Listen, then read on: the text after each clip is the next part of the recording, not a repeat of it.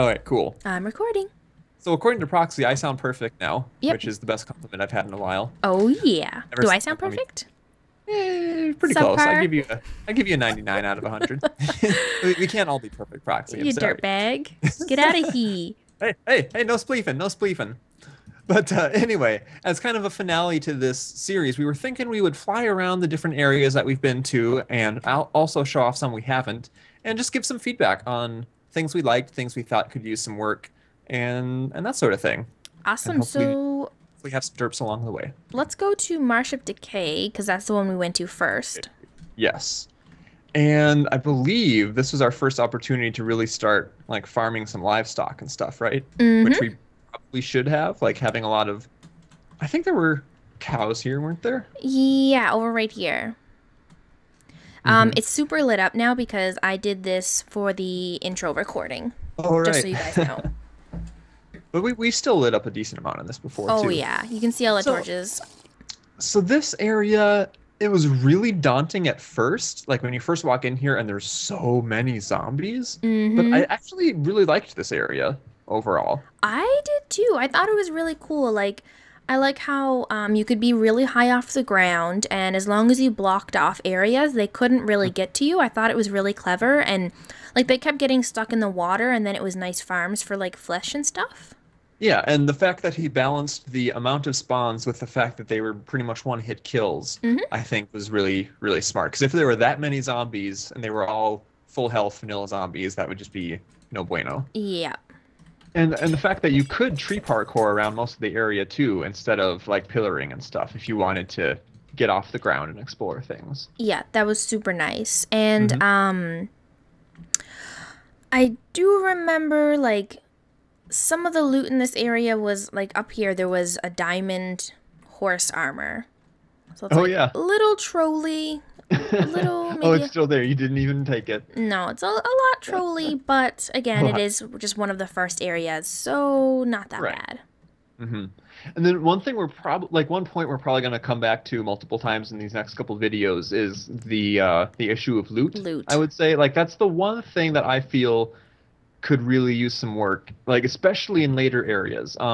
With other CTM maps I've played, like once you defeat an area, you not only get the monument piece from that area, but you're hopefully better geared for the following areas. Mm-hmm. And that's something we both feel is kind of missing in a lot of, especially the late game areas. Like it doesn't really offset the cost of going through the area. Like you're probably going to end up using some gear or losing some gear in our case, and Yep. there wasn't much to help you out after the area, if No. that makes sense. So we'll definitely come back. Yeah. This I think was supposed to. It was definitely supposed to be a trap, but Which proxy totally would have fallen for. yep, because of Cthulhu, I thought it was bedrock. But yeah, No. this was the big hole it created, so it was Hmm. definitely ouchy. No, no bueno, right? No, no bueno. All right, this I area thought that was was pretty funny though. yeah, Mhm. it was. I liked this area. This is our first custom mob area.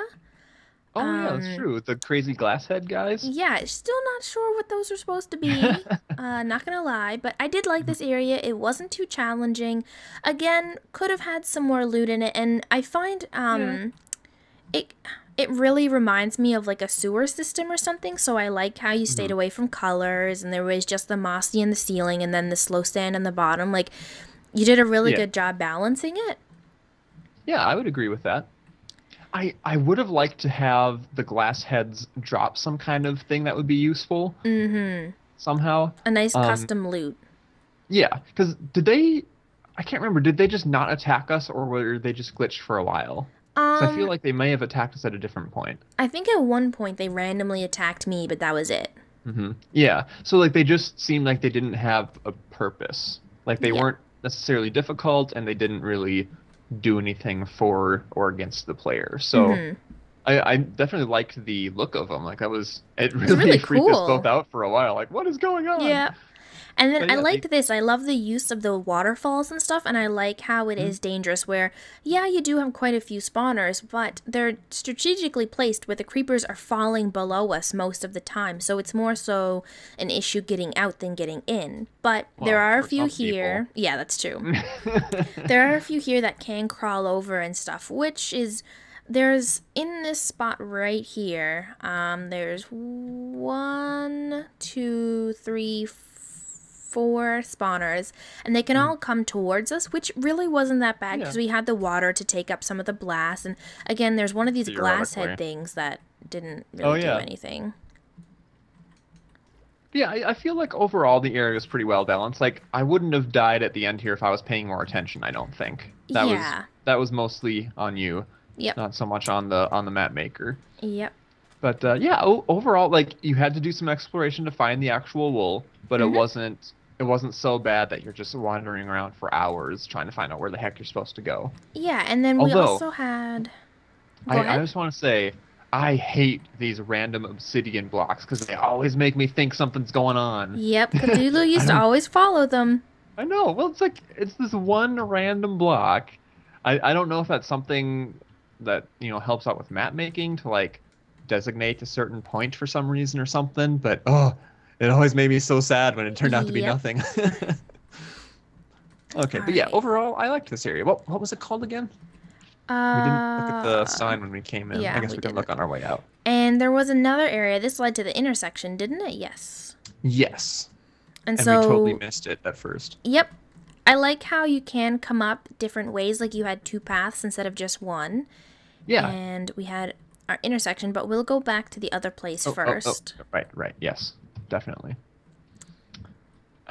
And then so there's one other area in this intersection. Oh, we should also talk about the intersection too when we're back there because we were Yeah, doing a little bit of that off camera. I The like the intersection itself. intersection. Yes, I it is kind of cool. messed it up while recording. That's Maybe totally a my little bit. bad. Yeah, like the duality of the water above and then the lava below was really cool. Mm-hmm. Down here at this horrible sniper blaze area, this is where our looting stick was, right? If I remember right. Yes. That I love that idea. Like that, like an unbreakable item that can be really useful for farming for the player. Absolutely bueno. And then later on, I guess we can touch on this again later, but getting spawners as loot is something I've never seen before, and I Yes. think is really cool and very useful. I think there it would have been really cool to have like a little hidden area back here behind this little Oh, lava fall with a true. chest. Let's check the other one because there might actually be one, but All right. doubtful. Yeah, nothing.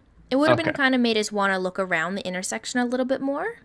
hmm Uh, But the fact that you so did have some loot in the intersection, I think was good. yeah, so that was Culver Creek, and now this is Oh, okay, right. Storm Cliff Castle, which was Oh, I remember below. Stormcliff. Yeah.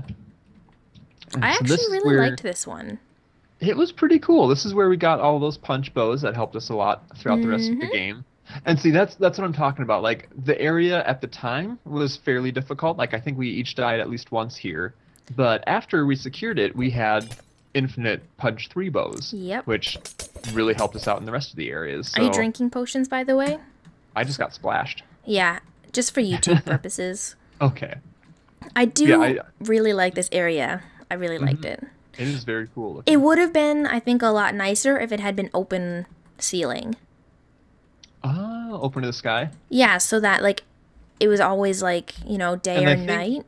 Yeah, I'm pretty sure you could set it so that you have a command block always setting things to night too if you want to keep it dark. Yeah, it would have been really Something like cool to that. have it so that it was always dark in this area so that, it would have been really cool looking and yeah. Yeah. Well, it did look really cool when you're coming up to it, and I think he had some lighting here and there. Mhm. Did he? I don't know, but like as you start to see the castle, like that was a really cool effect. And like you gave us Um, emerald here. It would have been nice to maybe give us like a villager or something with special oh, I forgot trades about that. Yeah. so that we could actually do something cuz it's hmm really I find in maps it's almost a little bit pointless to give players stuff that they're not actually going to use. Yeah, like Emerald in and of itself is pretty much useless if you And like can't trade. redstone and stuff. Like maybe make it another block. hmm But But yeah, a villager trade could be cool, even if you get like a villager egg as a loot item, or if you just come across a custom villager or something like that. Yeah, I liked with But this area how we could like swim around too, like with the boats. oh yeah, that was neat. And there were a lot of like coal pockets and stuff too in some of these Hmm. islands, right? Which was really useful at that time in the map. Yeah, because we didn't really Uh, have a lot. Inside the area, overall, whoa. Oh yeah, I oh yeah, remember I may have this. found this at one point. And because I think I found this when I came back to farm up some bows, and then there's two spawners down here for the same guys too. So you Yep, could make a serious grinder here for these skellies if you wanted to. really though. But I But really I like this think the area too. yeah, the castle itself looks really neat. One thing I would say from a words from a Vines. performance standpoint is the vines, and this is something we ran across in Death Valley as well. But back in the day when I had an older computer, it would not have been able to handle this because the vines are really nasty for Yeah. for I performance. have a pretty optimized PC. Like, I'm not gonna brag or anything, but I have like a really good graphics card, like, high end stuff. And right now I'm getting about 20 frames a second when I can usually get, when I max it at 30, but I can usually get about 150 to 300 frames a second. Yeah, so just to ensure that people of multiple computer types can handle a map, and I think this is something Vex learned the hard way too with stuff like Mm-hmm. Canopy Carnage and whatnot, because leaves are kind of the same way. But Minecraft is not the most optimized game ever, so things like this can end up taking a toll on lower end And computers. I think having vines in front of the entrance was a bad idea because it's like impossible to find this thing. Oh, you mean for getting back? Yeah, like, Okay, yeah. I mean, I definitely feel like some vines are really cool and they can add a really neat feel to an area, but they do spread, so they can yep. get worse over time, and it can all add up after a while. But yeah, overall, I really like that area as well. I feel like those bows alone made it worthwhile and Yep. really helped out later on. Definitely. All right, we'll take a cut until we are in the next area so we can keep them pretty short so we're not like Sounds good. hour long. True. All right, see you guys over there. See ya.